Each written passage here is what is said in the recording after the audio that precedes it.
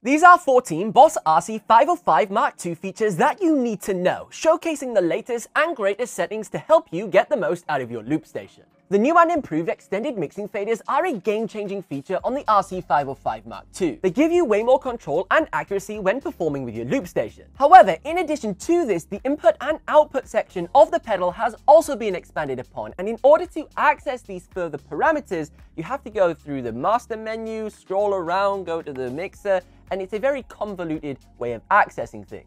But a much faster way to access these further audio sliders is just by simply pressing enter, which is a much quicker shortcut. I quick launch the mixer this way all of the time. On the topic of the mixer page, did you know you can actually mute your various inputs and outputs with knobs 1 through to 4? And the way you do this is super simple. For example, if you wanted to mute microphone 1, you would just go ahead and click in knob 1. The same is true for instrument 1 and 2. Let's say we wanted to mute my guitar input so it's not buzzing.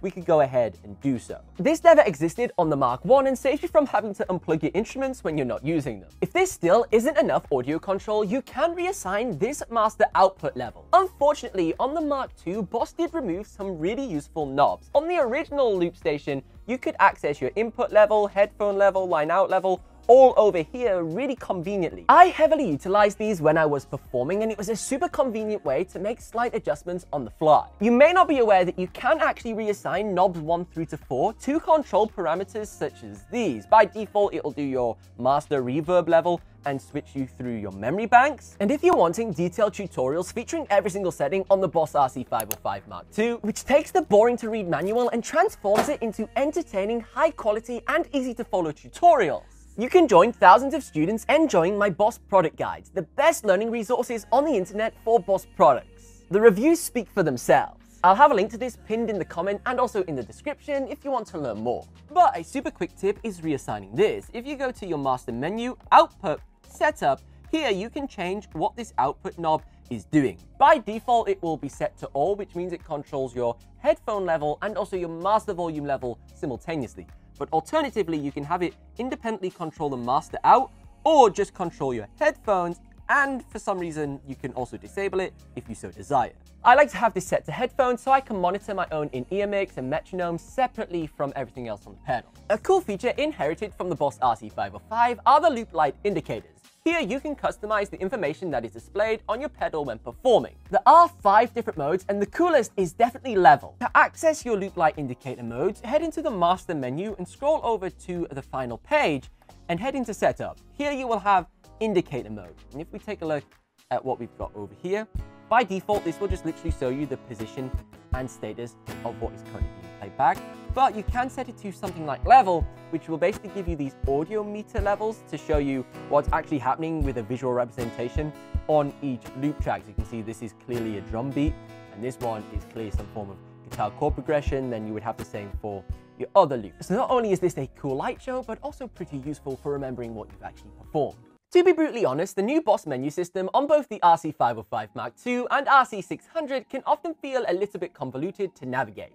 Finding various categories can take a lot of trial and error, resulting in quite a bit of frustration. The most commonly used settings that you will frequently access are the track settings.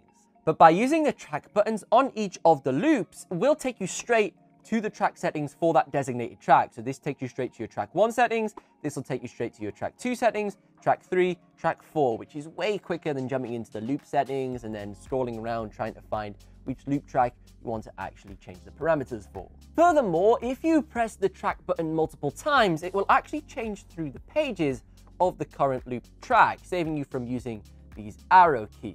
One of my favorite features of the new BOSS flagship loop stations are the enhancements to the USB audio recordings. There are 2 different modes that you can access, generic and vendor. Generic works exactly the same as on the old loop station, but this time doesn't require any form of a driver. It will just simply record a stereo out from your loop station. But if you go ahead and install the official driver from the BOSS website, you can completely transform your pedal. This driver does enable support for the new vendor operation mode that lets you record individual audio tracks coming from the looper pedal, which is incredibly versatile. And I've just added a brand new module to my RC-600 and RC-505mkii Ultimate Guide that deep dives into all of the USB and MIDI settings. These are a bunch of new videos that you can't get anywhere else. You can watch them using the link in the pinned comment and also found in the description. If you're maybe a guitarist and don't heavily use the track effects, or you don't intend to use the track effects on each individual loop track, you're maybe just going to use it on track 1 and track 3. That means the effects button on track 2, 4, and 5 are completely obsolete because you don't intend to use them.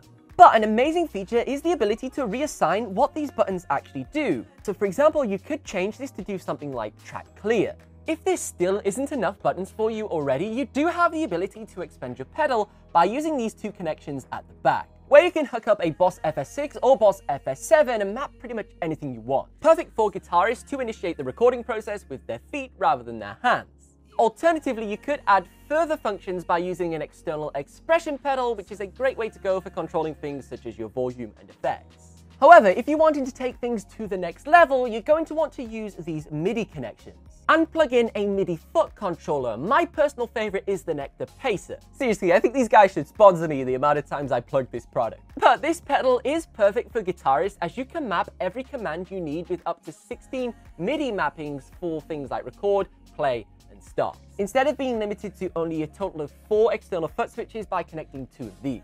If you intend to use the new and improved input and track effects, there are a few settings that you do want to check.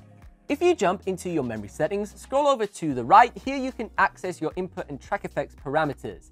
And you'll want to make sure that you have multi-mode turned on for your input and also for your track effects. This will allow you to have multiple effects turned on simultaneously so you can start stacking things. Or alternatively, if you don't want this, you can turn it to single mode, which will basically automatically turn off the previous effect as you enable the next one.